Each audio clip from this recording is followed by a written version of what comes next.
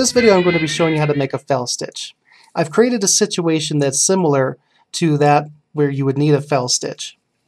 The black fabric is wool fabric doubled over and ironed and pressed. The yellow fabric is simulating our lining fabric. You can imagine this as the bottom of the jacket or the inside of a sleeve, and this stitch is permanently holding these two pieces of fabric together.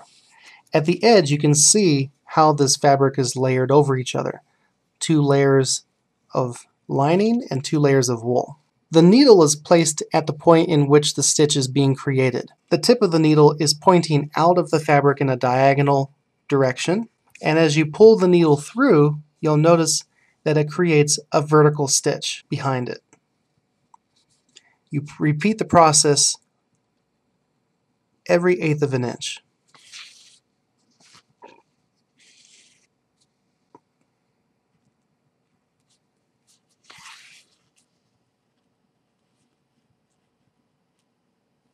If you'll notice, my needle is not coming through to the outside edge of the fabric. This is the portion of the jacket that we don't want to have any markings on.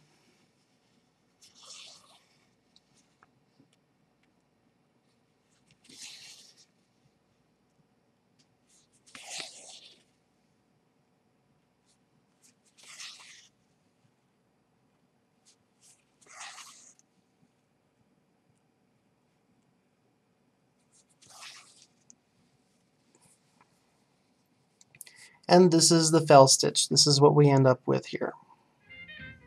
This stitch is a more period stitch. You see it more often at the end of the 19th century and early 20th century.